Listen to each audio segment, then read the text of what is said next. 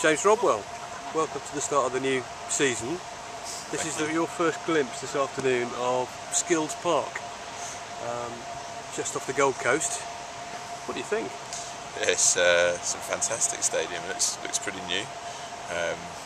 Looks like if it's anywhere near full, the crowd's going to be incredible. The sound looks like it'll stay inside it, and the pitch is, I think, second to none. It's absolutely fantastic.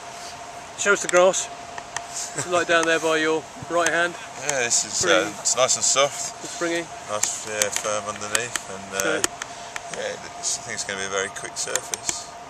Good. And that should be good for us. We're all very quick on it. Definitely. We've got some lightning quick boys who are, I think, on this pitch. It's a big pitch. It's full size, so 70 metres wide and full length. So I think the boys are going to have a lot of space and a lot of fun out here. Good. That's a big contrast, isn't it? Because some of them vary a lot. I mean, Vegas, for example, is 60 or less, isn't it? Yeah, Vegas is probably the smallest we play, and it's quite narrow. And you do have to change the way you play slightly. But yeah, this will suit our game perfectly, taking it to the widths with a lot of pace and energy. So yeah, it'll be good. Good. Just to change it up, then, how are you enjoying Gold Coast? Yeah, so far it's been fantastic. It's always nice to come to a new venue, and it's a very different place to Adelaide. It's a lot more going on.